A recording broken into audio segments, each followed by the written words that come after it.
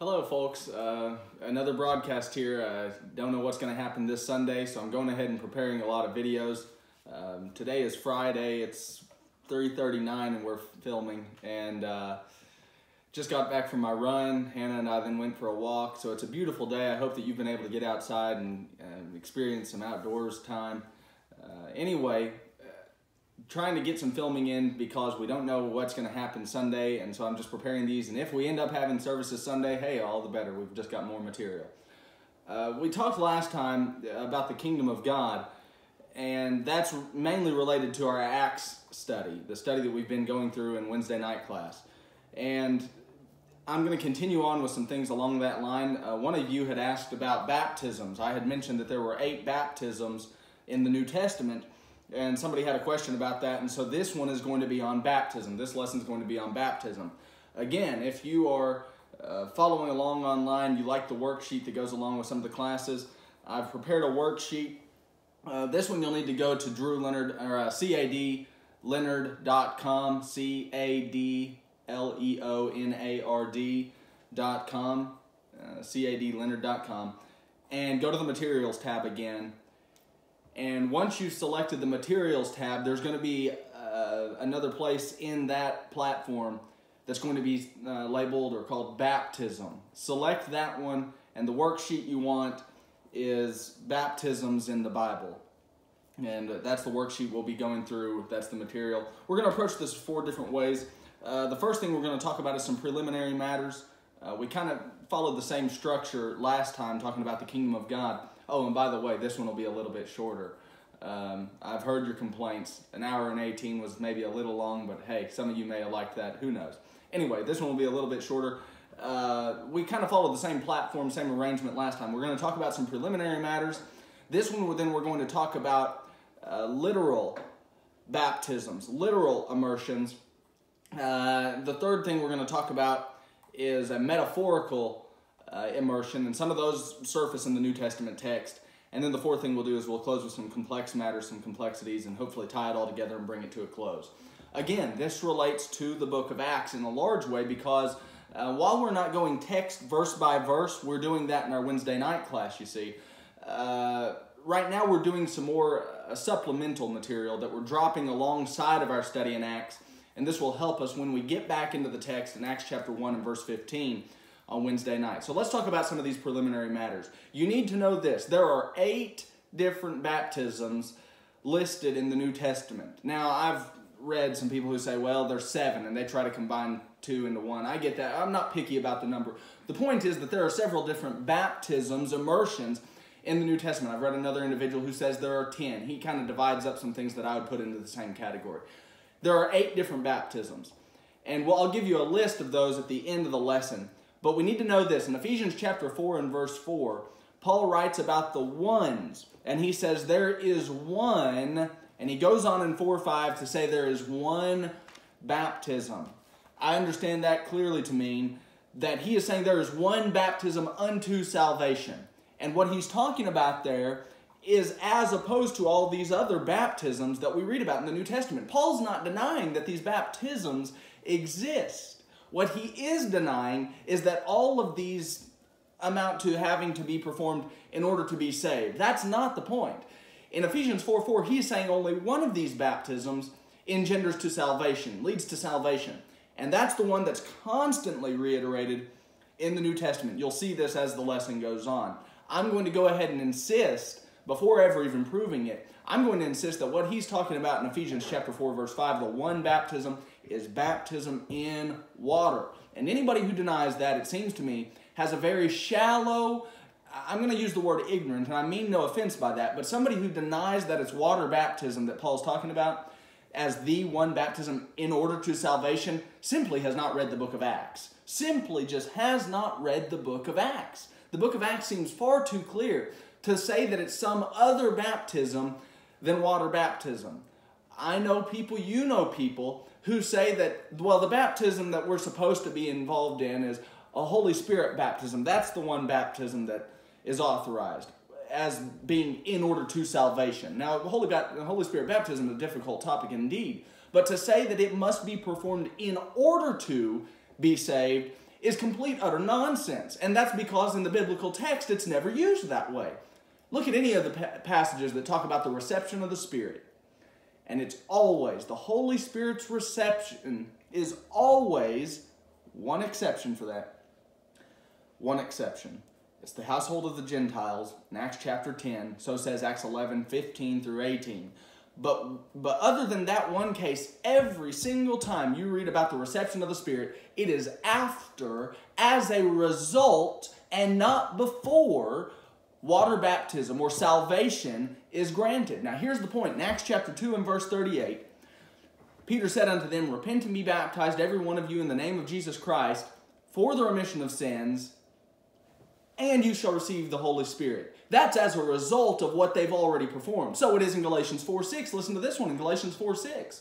He says, And because your sons, God has sent forth the Spirit of His Son into your hearts, whereby we cry, Abba, Father.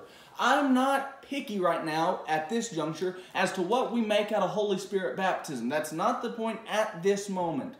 All I'm saying is that somebody who says that Holy Spirit baptism must be performed in order to be saved simply is flying in the face of all of the New Testament texts that simply say that the Spirit was granted as a result and not in order to be saved. It was as a result of salvation. The Spirit was granted after they were saved. And so one simply cannot have one being immersed in the Spirit in order to be saved and then also as a result. It has to be one or the other. You've got a temporal problem if you say that it's both. Or if you say that it's in order to be saved, then you've got the problem of all of the New Testament texts that say, no. It was received as a result, as a gift after having been saved.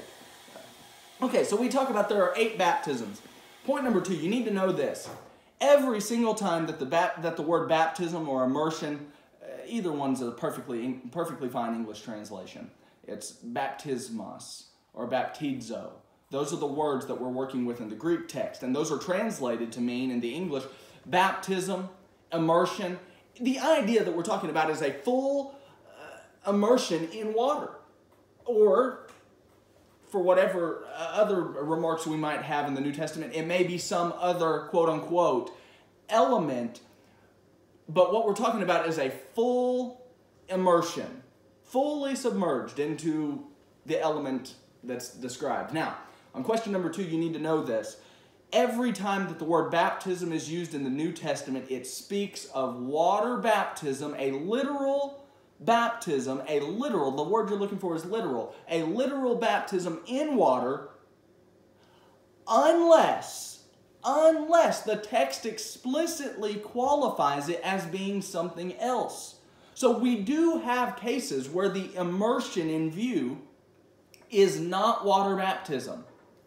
But when that is the case, it is going to tell us. The text is going to draw that out for us. So we can't simply go off on a tangent and say, well, I understand the Romans 6, 3, and 4 talks about baptism, and we understand it to be about Holy Spirit baptism or something else like that.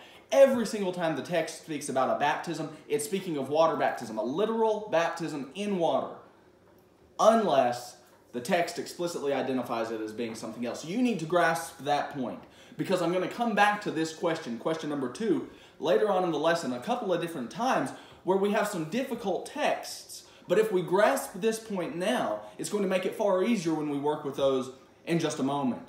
Every single time that the text speaks about baptism, it's speaking of water baptism unless the text explicitly identifies it as being something else. And we'll see examples of that here in just a moment. Now, there are some cases where baptism or immersion is used, but it's speaking metaphorically. Well, that goes hand in hand with question number 2 that we just read. The point that I'm making here is this. In Matthew chapter 3 and verse 11, I'm going to go ahead and read this one. In Matthew chapter 3 and verse 11, John comes into the wilderness. He's preaching to the Pharisees. And in 3:11, he says to them, I indeed baptize you with water unto repentance. He's speaking of literal baptism in water, you see. But then in verse 11 he says, But he that cometh after me is mightier than I, whose shoes I am not worthy to bear. He shall baptize you with the Holy Ghost and with fire. Now how do you know that he's talking about baptism in the Holy Spirit and with fire? He says so. In Matthew chapter 3 and verse 11, John comes out and says it. But if he didn't say that it was with Holy Spirit, and he didn't say it was with fire, we wouldn't have an idea about that, would we? He has to qualify it. So when he uses that word baptism, he's qualifying it and letting us know that he's not using it in the standard sense. He's not using it in the literal sense. He's talking about something metaphorical. And so the word you're looking for on question number 3 is we do find examples of metaphorical baptisms or figurative baptisms. And this is just one of those. Matthew 20 is another good passage. In Matthew chapter 20, you might remember that the sons of Zebedee and the mother come and ask. They start asking Jesus about his kingdom. In Matthew chapter 20, turn over there and read this one with me. In 20, beginning in verse 20, we want to start with the passage there and grab a little bit of the context. In Matthew chapter 20 and verse 20, here's what happens in the scenario. Follow along, 20 verse 20. It says, "Then came to him the mother of Zebedee's children with her sons, worshiping him, and desiring a certain thing of him. And he said unto her, What wilt thou? She saith unto him, Grant that these my 2 sons, James and John, may sit, the one on thy right hand and the other on the left, in thy kingdom. But Jesus answered and said, Ye know not what ye ask. Are ye able to drink of the cup?" You might remember in the garden where he says, "Let this cup pass from me." The same idea. He's talking about his suffering, the Gethsemane experience. And so he says in 22, "Are you able to drink of the cup that I drink of, and to be baptized with the baptism that I am baptized with?" And they said unto him, "We are able." And he qualifies this. Look at 23. He said unto them, "You shall drink and eat of my cup, and be baptized with the baptism that I am baptized with. But to sit on the right hand and on my left is not mine to give, but it shall be given to them for whom it is prepared of my Father." What cup? When he describes the baptism as being the cup, he's making the two the same, you see. When he talks about the baptism that he's baptized with, or he talks about the cup that he's drinking of, what kind of thing is he talking about? He's talking about the persecution or the suffering for the sake of the good news, the sake of the gospel. And so when Jesus is talking about a baptism here, he's talking about the baptism of suffering. Now, who could believe that somebody could actually take an individual and immerse him in an element of suffering, as it were? You can't do that. You know that suffering is not some element. You can't measure it. You can't grab a hold of suffering and measure its molecular or atomic structure. You just simply can't do it. That's not the kind of thing we're talking about. We're talking about an abstract thing. So when Christ speaks about baptism as being a baptism of suffering or drinking of this cup, and he's talking about the Gethsemane experience, and he says unto James and John that they can partake of it too, what's he talking about? A metaphor. He's using it as a metaphor. He's using it figuratively. And so we're not to think of this as being a literal baptism, but it's speaking figuratively. Okay, point number 2 then, our second section. Question number 4. There are literal baptisms. And for instance, the best one is just to give instance of this is perhaps John 3:23. In John chapter 3, 3:23 of John's account, it's talking about John's baptism before the cross. And it says in 3:23, John was also baptizing in Enon near to Salim because there was much water there, and they came and were baptized. Now, we don't have time to read it, but take the time on your own and look at Mark 1:4. John verily baptized with repentance unto repentance for the remission of sins. So John has a baptism. It's literal baptism in water. It is literally for the remission of sins, but it's in prospect of the cross. What are we talking about here? We know what we're talking about. We're talking about a literal baptism. We're talking about it being for the remission of sins, looking to the Christ's blood on the cross. And John has a baptism that's rather quite literal. So somebody who comes along and says, well, we don't believe in water baptism, I understand that John's speaking before the cross, but nonetheless, this sets up something for what's happening with the baptism in the name of Christ to follow. Do you not think that 3 years prior to the death of Christ, that John's baptism, which was rather preparatory for the Christ, do you not think that that was somewhat of a transition or somewhat of a setting up so that people would be familiar with this practice once Christ died and then demanded it of the Christian economy? Of course it would be. And so in John chapter 3:23, we see this kind of thing. Luke 7:29 and 30 is another good passage, where the Pharisees rejected the counsel of God unto themselves, not being baptized with the baptism of John. It was critical. It was critical that they get immersed in the water. Why? If you want me to work out all of the mechanics behind it, you want me to work out the why, I don't have anything better than to simply say, this is what God demanded. In 2 Kings chapter 5, you'll remember when Naaman was supposed to dip in the water 7 times, wasn't he? And in 2 Kings 5, he said, well, what about Abana and Pharpar? He said, are these pools, these rivers, are they not better? They're cleaner. The Jordan's filthy. Who wants to go there? It didn't matter. We don't know all of the mechanics of why God said what he said, but we know this: God said what he said, and it was required of Naaman to do it in order to be right and cleansed from the leprosy he had. Well, it's the same thing with baptism. I don't know why to question God. I don't have the right to do that. But what I do have the right to do is obey God, and when he demands water baptism, I don't need to work out all of the details and the whys and the mechanics. I need to just be obedient. I just need to submit to God. And that's what's happening with John's baptism, and this is rather preparatory for what's to happen after the death of Christ. So we're talking about John's baptism. It's a literal baptism. Well, question number 5, what about Jesus? What about his baptism? Well, it was literal as well. And so in Matthew chapter 3 and verse 15, he comes to John there at the Jordan, and it says that he was baptized. It's a literal baptism in water, but his is for a different purpose.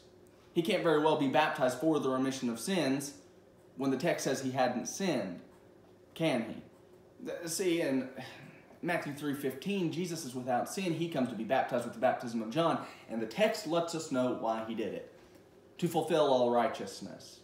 He's setting forth a pattern. He's setting forth a type.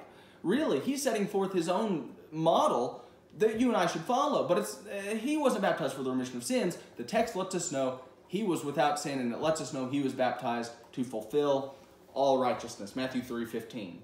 So here raises a question then. We need to get this one. Take a look at Acts 2:38. Acts chapter 2 and verse 38. And let's start in 37. Acts 2:37. Now when they were pricked in their heart, Peter's preaching to these Jews, the wicked Jews, who had put Christ on the tree. When they were pricked in their heart, they said unto Peter and the rest of the apostles, 2:37, Men and brethren, what shall we do? And in 2:38, Peter said unto them, Repent and be baptized. He doesn't give us some qualification of this being some metaphorical baptism. He's saying be baptized in water for the remission of sins in the name of Jesus, and you'll receive the gift of the Holy Ghost. So this raises a question. Is there a difference? And if there is, what is it? But is there a difference between the baptism of John and the baptism in the name of Jesus? And if there is a difference, what is the difference? Here is the difference. John's baptism was in water, literal water, and it was for the remission of sins. It looked forward to the cross. It was prospective. John's baptism was prospective and looked forward to the cross. The baptism in the name of Jesus, again, was in literal water. And also, like John's baptism, for the remission of sins. But it looked back retrospectively. It was retrospective and looked back at the cross. Do you see how John's baptism looks forward and Jesus' baptism looks backwards? So it's not to be debated then that people today are to be immersed in water for the remission of sins, and we're looking back at the cross. It's nonsense. It is nonsense for somebody to simply say, this: one does not need to be baptized for the remission of sins. Acts 2:38 says so. Acts 22:16 says so. And for somebody to deny that, they're flying in the face of the New Testament. It's talking about a literal baptism. It is for the remission of sins. It is in the name of Jesus. And somebody says, well, no. Jesus did the work on the cross. Of course he did. That's why we're baptized. You see that from the text. Acts 2:38, Acts 22:16, Romans 6, 3-7. He's looking back at the cross. Don't you know Romans 6? When he says this, how shall we that are dead to sin live any longer therein? Should we continue in sin that grace may abound? God forbid. How shall we that are dead to sin live any longer therein? Don't you know that as many of us as were baptized into Jesus Christ were baptized into his death? Anybody who's being baptized for the remission of sins is hardly seeking salvation on his or her own merit. It's because of Jesus and his work on the cross that we are being baptized. And because of that, he says this in 6:4, you can rise to walk in newness of life. In the same way that he died, buried, and resurrected, so you and I can do it by linking ourselves to Jesus. We can come up out of the tomb and walk in newness of life, resurrection life, resurrected out of sin, death, and new with Christ. And so he says in 6:7, for he that is dead, dead to sin, that is freed from sin. He's talking about through the body of Christ, through the act of Christ. That's why we're baptized. It's not because of my own merit. It's because I want to do what Christ did, and I want to be part of all of that. He beat death, and I want to do it as well. And so Romans 6 is painting all of this nonsense to somebody who says that we're being baptized and somehow nullifying the death of Christ on the cross. That's hardly what the text has in view. And so I'm not doing it for my own merit, but we're baptized in water for the remission of sins because it's simply what God authorized. Now, all of this brings up questions on 6 and 7. It was for the remission of sins, Acts 2:38. And then question 7. This question surfaces, how was there a difference? I don't have time to deal with Acts 19. I want to tell you this. In Acts chapter 19, without reading the text, the individuals that are being baptized there are baptized a second time. And by baptism, all I mean there is they're being dunked in water a second time because the first time they had done it was still in prospect of the cross, in prospect of the coming Messiah, but he had already come. So here are individuals in Acts 19 who are being baptized with the baptism of John after it's already been nailed to the cross, after it's already been taken out of the way. John's baptism is no longer valid because Christ has now come. And these individuals, these about 12 men, so says Acts 19:7, get immersed in John's baptism, looking forward to the coming, future kind of stuff. They're still waiting for a Messiah, still waiting for the event of the cross. And Paul corrects them in Acts 19 at the city of Ephesus and tells them, he's already come. And when they heard this, they were baptized in the name of the Lord Jesus. 19:4, 19:5. Acts 19:4, Acts 19:5. And so with John's baptism, how does it differ from the baptism today in the name of Jesus? John's baptism was in prospect of the cross. Jesus' baptism, or the baptism in the name of Jesus, is looking back in retrospect of the cross. One looks forward, question number 7, and the other looked back. When you and I were baptized, we looked back at the cross. Those that were being baptized with the baptism of John looked forward to it. And there's the difference. There's the difference. Okay, so let's talk about some of these metaphorical baptisms. Number 8, you've got a bunch of these, and I'm not going to spend a whole lot of time fleshing all this out. Question number 8, you've got a baptism in fire. Baptism in fire. Now, maybe somebody says, well, fire is a literal element, and it's speaking literally. That's not what the text has in view. Now, I'm aware that fire is an element quite like water is an element. But it's interesting that baptism in fire is nowhere commanded. Who would want to be baptized in fire if it were a command? That's just not what the text is going for. Nor is it it's the same way with the Holy Spirit. I mean, we could say, well, the Holy Spirit is an element in the sense that, and we try to articulate about all that. That's hardly what the text is going for. In Matthew 3:11, if we believe the truth of question number 2 on our worksheet, that every time that baptism is talked about, it's a literal baptism in water, if we really believe that, then all of this other stuff in Matthew 3:11 starts to fall into place. When he says baptism in fire, he will baptize you in fire, he's not speaking literally. He's speaking metaphorically. From the Old Testament, I'm going to spit out a couple of references here and jot these down, read them in your own time if you will. But he's alluding back to passages like Isaiah 5:24,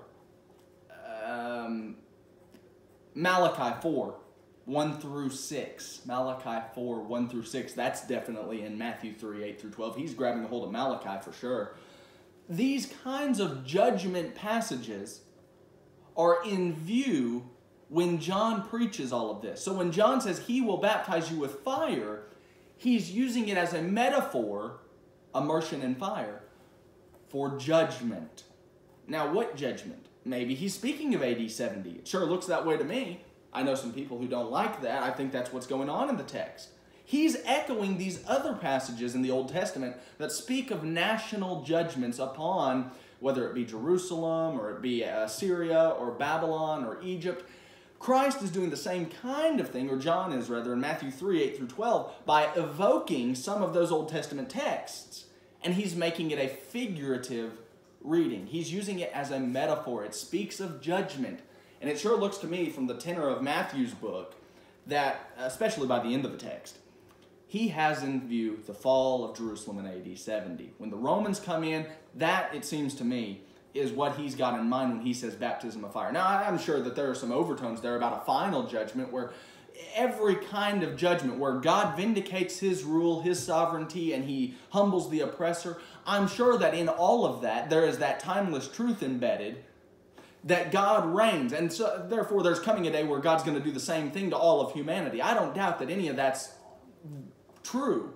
But I'm saying from the text of Matthew 3, 8 through 12, I'm sure that's not what Jesus and John are going for. I think they've got something far more immediate in view with the fall of the city, and especially these wicked Pharisees who have been oppressing those that are trying to live faithfully in Christ Jesus. That's what's in view in Matthew 3. Well, then this helps us also with the Holy Spirit. Question number 9, John and Jesus also mention something about baptism in the Holy Spirit. So said Matthew 3:11, and Christ later says it in Acts chapter 1 and verse 5. He tells the disciples in Acts 1:5, he says, you will be baptized in the Holy Spirit not many days hence. Are we to think that with the baptism of the Spirit, that the Holy Spirit, the third member of the Godhead, physically, spatially, takes up residency and submerges the apostolic people, or broader than that, in the Holy Spirit, in the third member of the Godhead, in Acts chapter 2. I really don't think that's the way the text is going. That's just simply not the way that the text is using baptism when it describes it as a metaphor. He's not speaking about a literal immersion in the third member of the Godhead. He's speaking of a metaphor. Now, I don't care if you take what view on how the Holy Spirit indwells, how he fills, he pours out, how he's all of that. That's not of concern to me right now. What I'm arguing for is I do not think that one should say that the people of Acts 2 were submerged or immersed in the third member of the Godhead. It's used as a metaphor. And we need to do some work as to understanding what is he meaning when he does use it and evoke it as a metaphor. But nonetheless, there's a second metaphorical baptism, baptism in the Spirit. We talked about this one, so I'm not going to give a whole lot of time to this. But number 10, Jesus was said to be baptized. He was going to be baptized with the baptism of suffering. Matthew 20 through 23. And we already read that, so we won't re-hit it. But the baptism of suffering is obviously, this is perhaps the clearest of the three that we've talked about so far. This is quite obviously a figurative or metaphorical baptism. You can't immerse somebody or something in suffering. And so he's therefore speaking of a figure. He's speaking it as a figure. And then question number 11.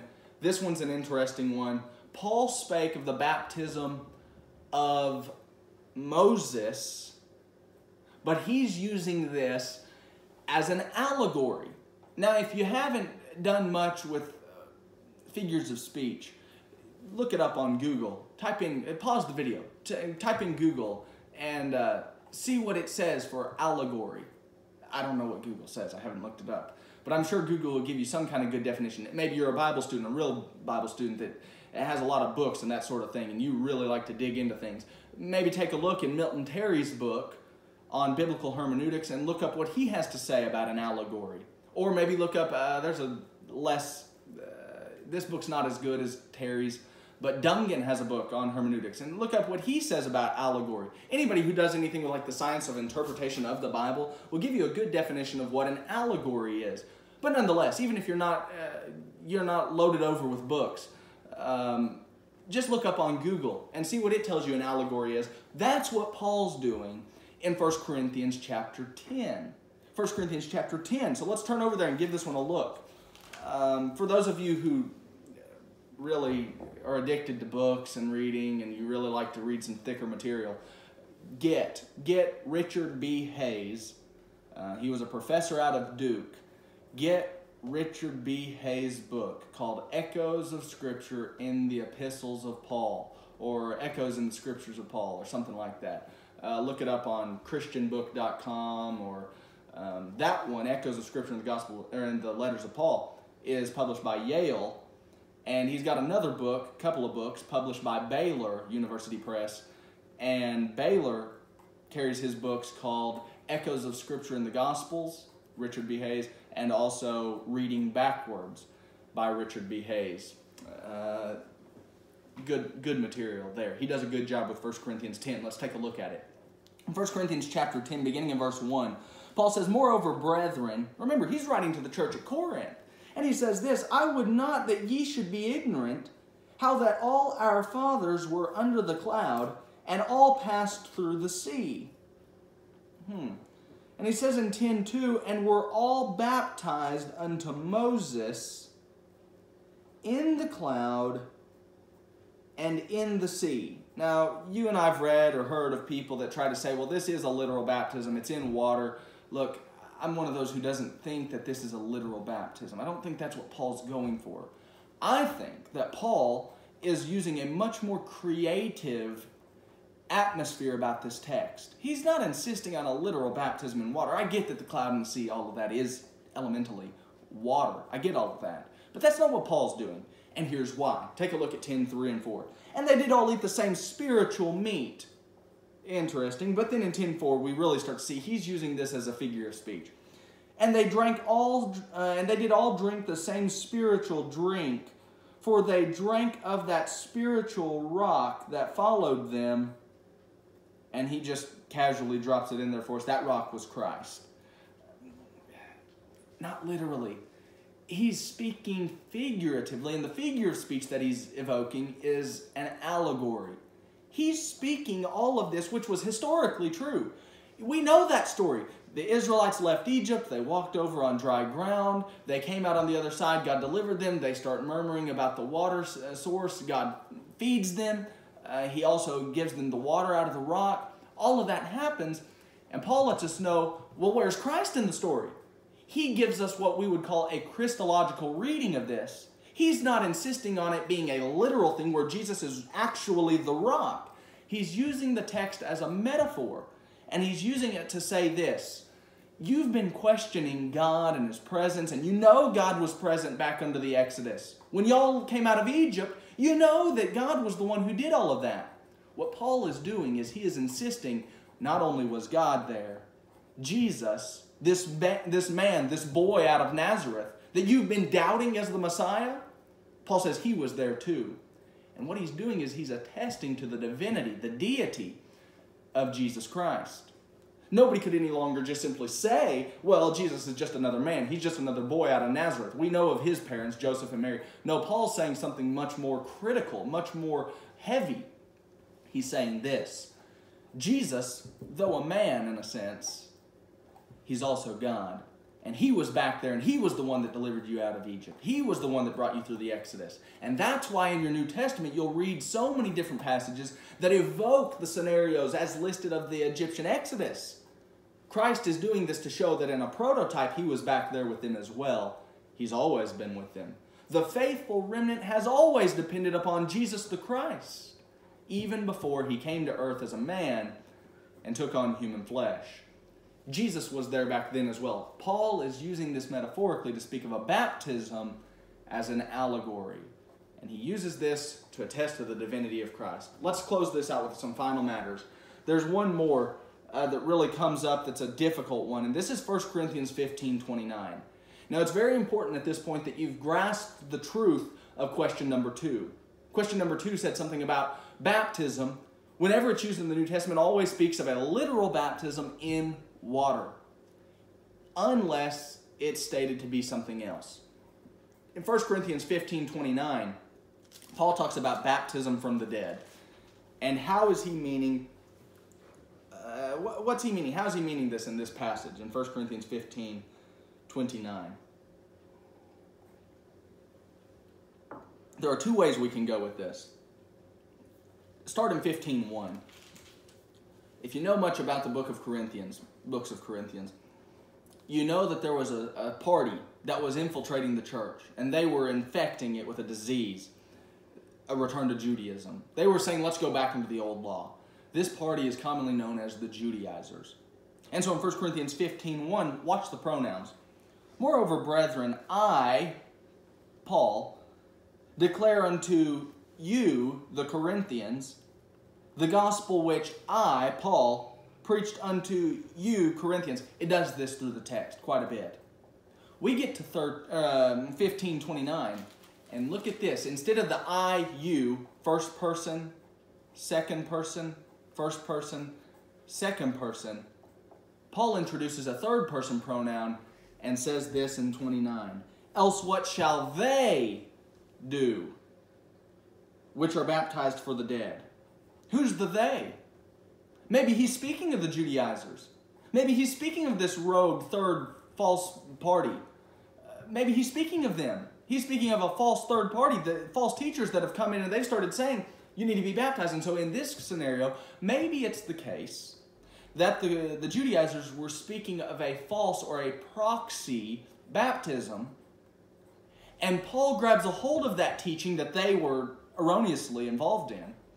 And Paul says, think about it, the Judaizers who are denying the resurrection of the dead. Read the context and you'll see that's the problem here. They're denying the bodily resurrection and the possibility of coming up out of the grave. Maybe it's the case that Paul's saying in 15:29, what shall they, these false teachers, do, denying the resurrection of the dead? Why are they being baptized for the dead if the dead rise not at all? What's the point of practicing this baptism, this false proxy baptism, if the dead don't rise? Maybe Paul's grabbing a hold of this false teaching and he's saying even the false teaching that they're propagating is one that attests to the truth of the bodily resurrection.